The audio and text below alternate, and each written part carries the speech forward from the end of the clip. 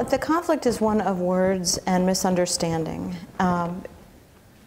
Allowing a forest to regrow on its own is restoration. Restoration is a recovery process.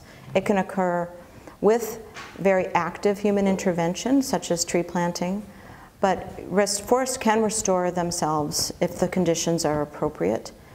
And the problem is that that hasn't been called restoration.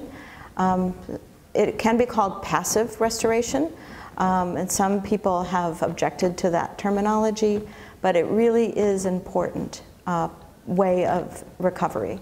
So I think it's as important as planting, and there are many, many areas where planting is not necessary, where the forest can recover on its own, and the effort and money needed for planting should be used in those areas where natural regeneration will not happen on its own.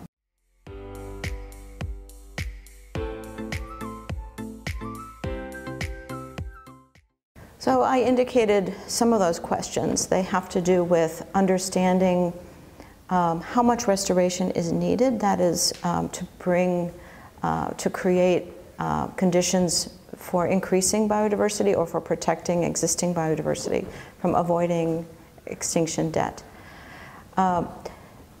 We still don't have a really good idea for most of the world how much of natural habitat is needed, so that we can actually manage to have productive land uses and also have conservation within the same region.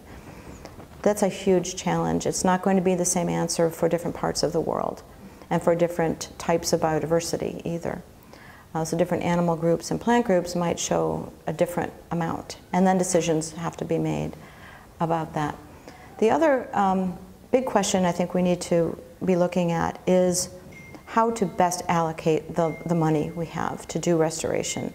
And that comes back to what I was saying earlier about low cost or essentially free restoration using natural ecosystems.